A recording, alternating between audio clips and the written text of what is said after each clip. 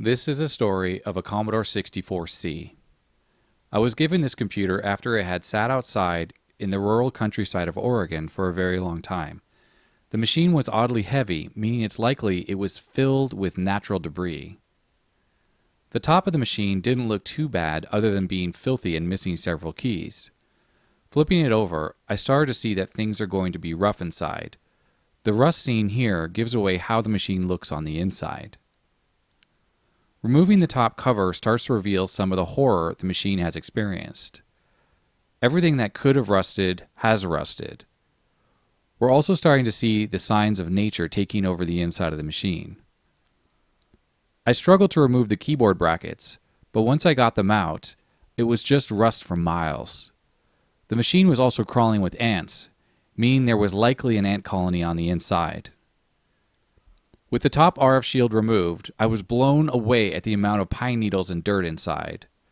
The rusted RF shield has left its mark on the chips, leaving them and the PCB coated in rust. Ants had indeed set up shop inside this machine, and thousands of ants were now coming out of the machine now I disturbed them. I unfortunately only have pictures of this disassembly, or you would be seeing them trying to run for safety. The RF shield on the underside of the motherboard is so rusted, it fell apart in my hands as I touched it. It was once soldered onto the edge of the PCB, but now it just pulls away like a thin piece of paper. The cardboard that was once sandwiched between the shield and the PCB is also gone, allowing a nice spot for the ants to live. I took the motherboard and used my garden hose to spray the PCB as clean as I could get it. Here you see me air drying the board in my basement after I had washed it. I soaked it in 91% isopropyl alcohol to help displace the water. Looking at the board, I had a thought. Could it be possible that this C64 still worked? Some people say these machines are very fragile and easily fail, but let's find out together if this computer that sat out in the field for who knows how many years could still possibly work. So here's the board on the bench. The first problem off the bat was I checked the fuse, and as you can see, it's a rusty mess. I tested continuity here. With my multimeter, there was no current passing between these, but the fuse is actually good. It's just it's so rusty it can't make any contact. So I removed this, and I found a brand new fuse. But unfortunately, the socket's also really rusty, so I couldn't put in the new fuse in. I still didn't have continuity between these two pins. So I have a new fuse here, and what I'm going to do is I'm just going to use clip leads. This is super ghetto. Like that. And another one like this. Okay, we'll just lay that back over there. I had sprayed contact cleaner on the power switch here and in the power socket, and I sprayed a whole bunch in the video socket. And let's see what happens. Let's see. Oh, NTSC. Wow. Wow. Oh my god. Okay, the connection is very bad on the video here. Probably needs me to unplug it and plug it back in a few times because I did spray Deoxit in there, and you know, literally some physical insertion and removal actually goes quite a long way to spray a bit more in there.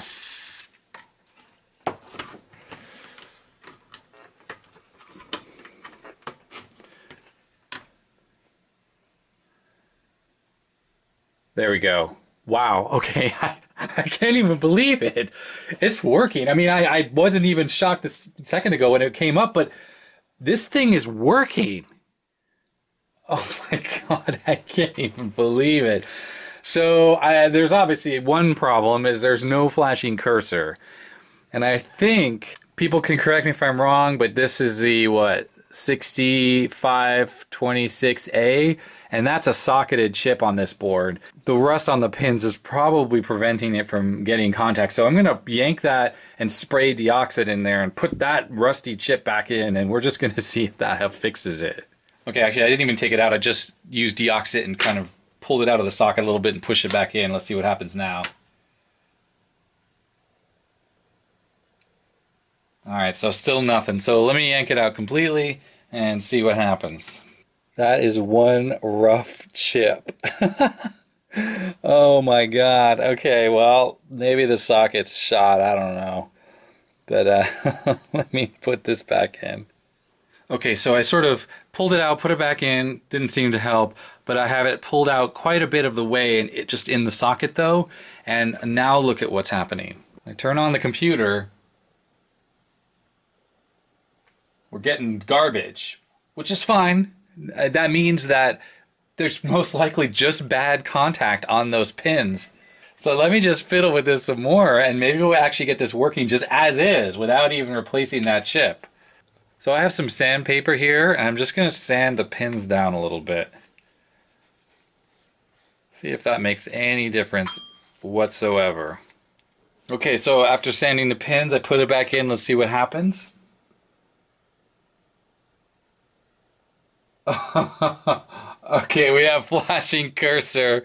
So let me plug in a keyboard and just see if I can even do anything. Okay, we got a flashing cursor. Oh my god. Okay, some of the letters aren't working, but it's typing. So I would imagine there are still bad connections on the pins because it's a matrix keyboard.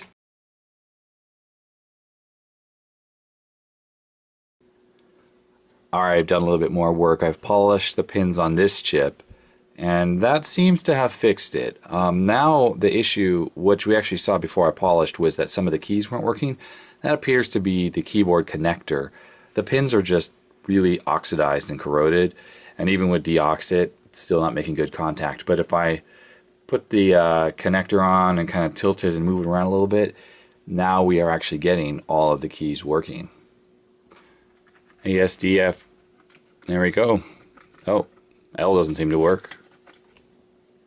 Yeah, so I'm going to try to figure out how I can make this better. Maybe I'm going to put a bunch of flux and flood solder onto the pins or something. Maybe that'll give them a fresh coating. I don't know.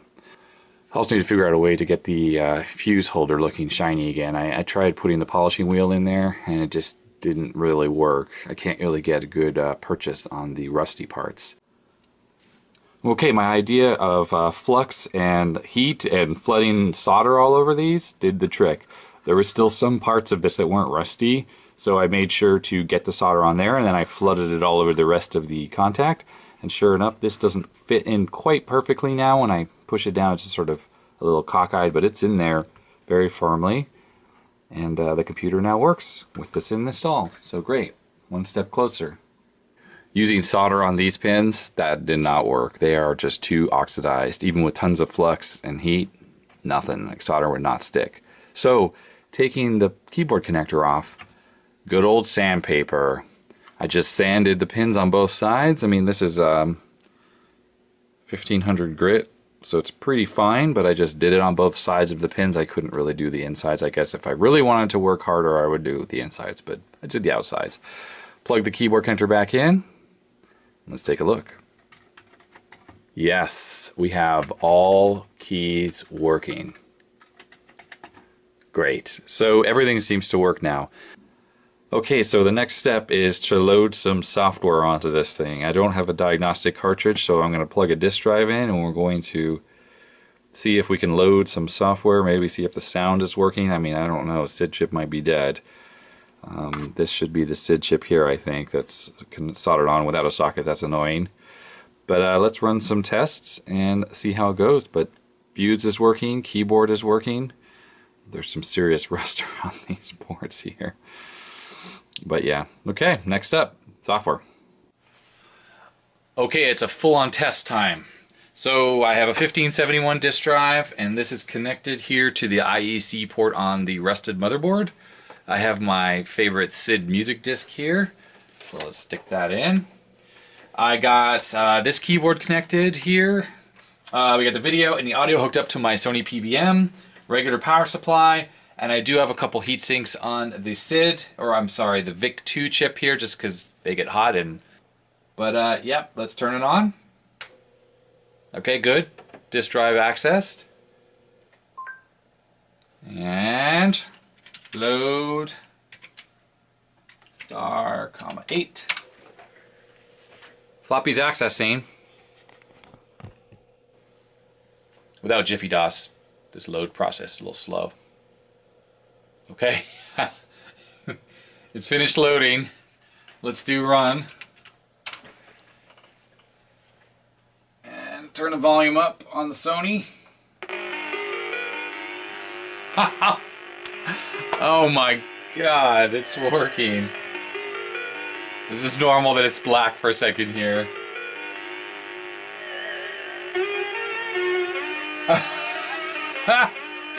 I can't even believe it. It works. I didn't know if the SID was bad or what. And the Vic, you know, we've just been looking at the blue basic prompts, but we got some graphics going on here, sound, and I know this demo inside and out.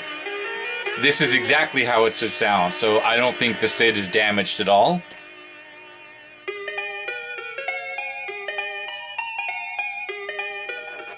Well, there we go. This C64 was left in a field, getting rained on, getting garbage and dirt inside of it. It was home to an ant farm. I do not know how long it was out in the elements, but the man who gave this to me, he couldn't remember, just because he used to deal in picking up old stuff and scrapping them and recycling, and stopped doing that a long time ago. So this just sat out there getting filthy and in the elements. It actually fully functions. I mean, look at the state of this. And the copper traces. There's a lot of corrosion on here. And somehow, through all that, look at all this. All the copper's being eaten away. This thing still works. So some people may feel that Commodore 64s are fragile and break a lot. But this is a testament to the reliability of these computers. Every part is original on here, except I changed the fuse to get rid of the rusty one. The old fuse was actually fine, but a new fuse, and I fixed those pins up on the